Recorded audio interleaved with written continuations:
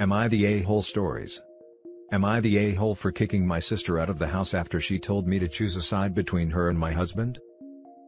I, 31 female, have a 26-year-old sister who recently got divorced. It's been a difficult phase for her. She's also been having issues with my mom and came to stay with me and my husband for a while. She doesn't talk much about the divorce, she just says her ex-husband suddenly wanted a divorce for no reason. Which I find a little hard to believe, to be honest here. I love my sister, but her ex-husband has always been polite/quiet and treated us well. Once she's moved in with us, she started doing strange things. For example, my husband told me he found her a couple of times in our bedroom and she said she was cleaning, even though she doesn't normally help around the house or anything. Also, she claims my husband walked in on her twice without knocking, but my husband never uses the guest bathroom, so I found that strange. She'd use my products but doesn't return them to me. I ended up buying new stuff. She also banned my husband from going upstairs because of the way she dresses. I told her how uncomfortable that made him feel, since he said he felt like he was walking on eggshells in his own house, but she said he was being controlling and needed to loosen up. But that not only annoyed my husband, but me as well. I told her to be more respectful with her clothing since they were inappropriate to walk around with. I even gave her some of my pajamas, but still wears the same stuff. What really caused the issue was when she decided to use our bathroom next to our bedroom to take a shower. My husband was working in the backyard, then when he walked into his bedroom, he found my sister there. She started yelling at him and he said he didn't know she was there, and had to leave immediately. I came out of the kitchen and my husband told me what happened. She then showed up and was lashing out, saying she already let us know that she'd use our bathroom because there was no hot water in the guest bathroom, and that my husband couldn't respect her privacy for 10 minutes. He argued with her and told her that he didn't know. He left, and I started telling her what she did was wrong, and that I was 100% sure she didn't tell us she was going to use our space. She got defensive and blamed my husband, telling me to divorce him like she did her ex, and that I deserve better. I got mad at her and told her to apologize to him. She took it as in I was siding against her, and told me to choose a side or she won't talk to me. I had enough. I told her to leave the house. I couldn't handle her attitude. She went to my mom's house, and my mom suddenly started berating me for kicking her out and letting my husband drive a wedge between us. I told her I seen her behavior, but she excused her saying she just went through divorce, give her a break, apologize and come pick her up. But I refused to do that. Now for the top comments. Absolutely not the a-hole. Clearly, there's something wrong with her. I have no idea what it is. I'm hurt that she treats me and my husband like this, after taking her in and welcoming her with open arms. She wants you to divorce too, so that she doesn't have to go through it alone.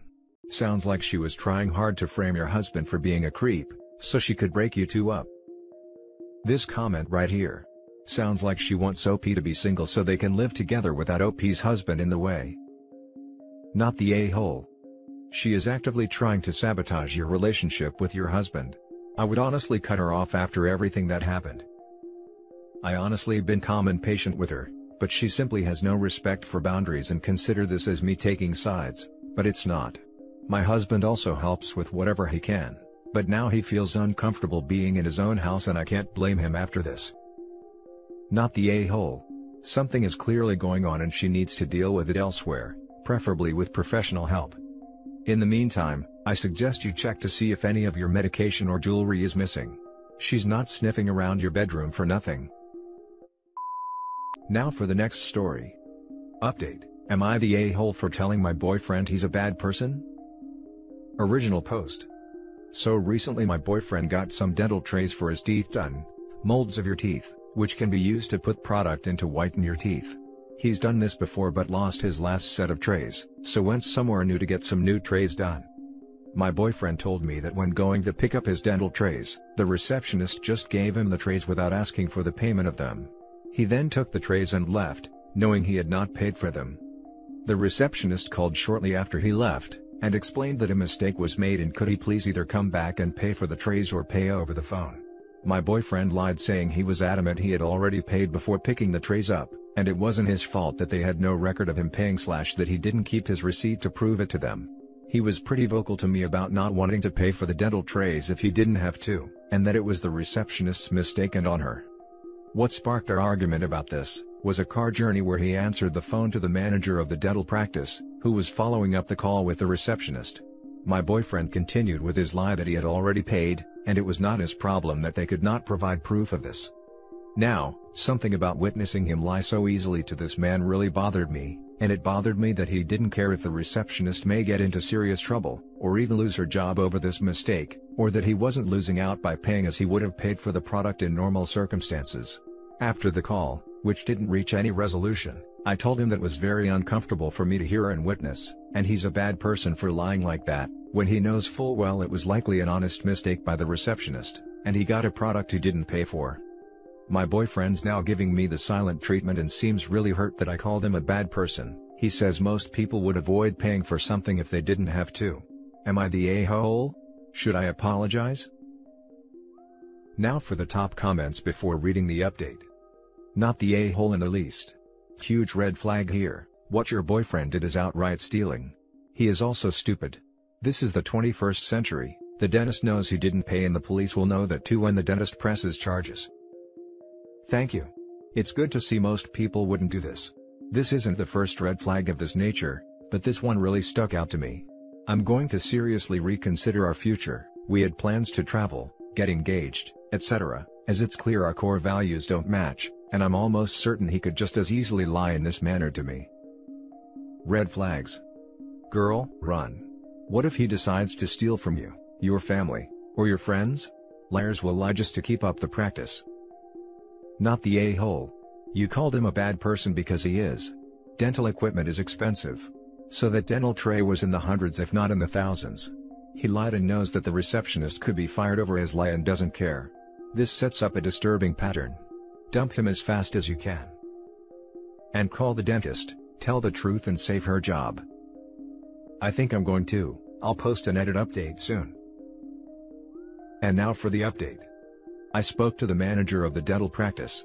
I explained that my boyfriend had been open to me about not paying, and that he doesn't plan to. The manager said a letter was already on the way demanding the payment, and if boyfriend fails to pay, then court proceedings will begin. He was thankful I called and knew it was their mistake, but was surprised by my boyfriend's attempts to argue with him. That's a good result for now. I didn't plan on telling my boyfriend as I wanted to end it with him. There's been too many red flags, so I decided I could never truly trust him, and I didn't want to add fuel to the fire. But before I got to end our relationship in person, I learned another painful lesson. Recently my boyfriend's laptop broke. This was fine as it was old and he can't work from home anyway. He sells cars, so he's used mine. Earlier this week, I'm on my laptop working and go to check my personal emails, except my boyfriend's email was still logged in when I opened the web page. I go to log out, but saw the most recent 30-ish emails were all from the same person, a girl.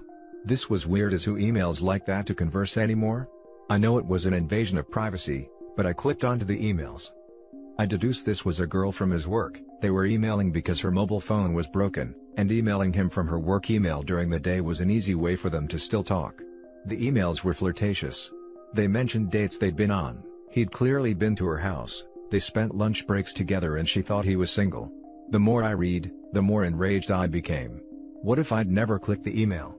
After considering where I could bury him, I decided to remain calm. I called my manager to tell her what I just learned. She's super cool and said to take the afternoon. I then called an emergency locksmith and packed up my boyfriend's stuff. He alternates between staying at mine and his mom's, except for his PS5 I bought for his 25th birthday last month. When this purge of my boyfriend from my life was ready, I text him. I know about S. Our relationship is over, your things are on the doorstep. You must transfer me the money for XYZ. Please don't ever contact me again. And blocked him on everything. 20 minutes later, a barrage of knocks is at my door, as he's pleading to be let in to talk about it. I can see him but stay silent where he can't see me. He was on his knees crying, begging, pleading for me not to leave him. Whether they were crocodile tears or not, my heart ached. After some time, he left with his stuff. I felt relief and had a good cry, but I doubt that's the last I'll hear from him. I feel heartbroken, and stupid. An enormous thank you to all those who said his behavior was revealing of his character / what he's capable of. I will apply the same vigilance to future partners. I know this is a dodged bullet, but it hurts like hell. Now for some top comments. Good for you, girl. He revealed his true colors and you respected yourself enough to believe him. You've had a rough week and it must have been tough, but you should be proud of yourself for how you handled it. Hope it is all uphill from here. He is going to bitterly regret being a cheating, stealing jerk, and you are going to have a beautiful life without him. Sending hugs and best wishes. The ironic thing is that, had he not given her serious cause to doubt his character with the Trey incident, she might have let his crying and pleading persuade her to forgive the cheating somehow. Cheating is a hard thing to process, and too often the innocent party feels as if they must have done something wrong, because otherwise this good person wouldn't have cheated, right? But OP's eyes had already been opened. Yes, it does hurt like hell. Think of it as surgery to remove a tumor from your life. The incision hurts, but it will heal. That's a great way to look at it. Ending a relationship is never easy, and the fact that you didn't murder him is commendable. I certainly would have. I hope that your healing process is swift, and that you find a more suitable love in the future. Also, I hate to be the person who brought this up, but if you were intimately active with him, and he was cheating, be sure to get yourself tested for STIs just in case. Thank you for your concern. I did think I should go for a test. I'm not sure whether to tell the girl the truth as well, but I really don't want to know the gory details from her. Now for the last story. Am I the a-hole for not telling my sister that the child she thinks is her nephew isn't my child? I, 27 male, have 5 siblings. We all had a great relationship up until 5 years ago. I found out my long-term girlfriend of 3 years was cheating on me, and got knocked up. I didn't tell any of my family at the time because I was handling it. Well, she gave birth and wouldn't stop harassing me, going around telling people I ran away from my responsibilities. Now anyone who knows me knows I wouldn't leave without a reason, and didn't need any more info than I thought, but my oldest sister was a different story. Now she has always been someone who can't stay out of other people's business. She would attack me and say all kinds of messed up things about me in public. I would be lying if I said it wasn't all funny to me, but it was. She pretty much went low contact with me for abandoning my so-called child, and the rest of our immediate family for not encouraging/forcing me to step up and be a father. Well, over the years I started to tell the rest of my family what happened. They would always ask, how long will I keep this up? After the pandemic begun, she started coming back around our parents, talking about all the time she spends with their other grandchild. My parents are the people who taught me about staying out of other people's business, and didn't say a word. Now we all got together for Thanksgiving. It was the first time in 5 years we were all together. She starts attacking me about the child, how big it's gotten, and how a father could abandon it. So, I responded, I don't know. Why don't you ask X why the real dad ran away? My sisters called me a liar, and I asked if she wanted to see the test results from 5 years ago. She was dumbstruck, and when she learned I wasn't lying, she called me an a-hole for letting her be an aunt to a child she's not related to. I'm being called an a-hole by her in-laws' side of her family and friends, for letting this joke go on for 5 years. So, am I the a-hole? So, I just want to make one thing very clear. After my ex gave birth, I had the DNA test done. I was not the father and I cut her off. My sister went to see my ex without me knowing. Got her side of the story and immediately started attacking and berating me on social media. She never asked me, so I decided to keep letting her make an ass out of herself. No one else in my life took my ex's side, not even her own parents, because everyone knew my character. When I don't immediately jump to be a father to the child, she went to our siblings and our parents to try and force me. When they didn't jump in, she went low contact with our parents and no contact with me and our siblings. I have not heard from her in 5 years. So, this is 100% on her. Now for the top comments. Everyone sucks here. Yes, she shouldn't have rushed to judgment. But there was no reason not to tell your family that someone who was purportedly a family member simply wasn't. Not sure if you meant it to sound this way, but it sounds like you let this persist because you thought it was funny. Granted, someone else in your family also could have told her. So, she's probably the biggest a-hole if none of them wanted to mention it either, when she went on one of her tirades. But she's justified in being upset at you, even if it is somewhat self-inflicted on her part. Edit. Biggest a-hole is definitely the ex, because not only is she screwing with your reputation, she will be causing permanent damage to her child's emotional and psychological self out of spite. That is effed up. I highly disagree. OP's business is his own, and if his sister decided to butt in without asking his side of the story first, then that's on her. The ex could have easily told her that the child wasn't his, but she didn't. If the sister wasn't nose deep in his business, that would have never happened. Not the a-hole OP. You're the a-hole. If your sister thought you had a child and abandoned your responsibilities as a parent, she was in the right to get on your case about it. Too many biological fathers do that, and it's really awful. This all sounds like some immature sibling rivalry that got brought into adulthood. Letting her think for 5 years that she had a niece or nephew like that, is plain brutal, nosy or not. The way OP makes it sound, is like after his ex gave birth, she started claiming the child was his when it wasn't. He also says that people close to him all knew the situation. It sounds like his sister is an a-hole, and he took the high road instead of engaging in a pointless fight because the sister had made her view of OP obvious. Now if he had those DNA tests for 5 years and purposefully hid it from the sister because he thought it was funny, then he's the a-hole for sure. The culture of shaming men and portraying every father that doesn't stay with the mom as a deadbeat, does nothing but make the situation worse. Everyone sucks here. The true victim is the kid who will either grow up never knowing his dad or hating a guy who got cheated on and a baby falsely pinned on him. Good luck to everyone involved. And that's it for this video guys. If you have thoughts to share, leave a comment below. Don't forget to hit like and subscribe if you like this content. I'll catch you in the next one. Good day everyone.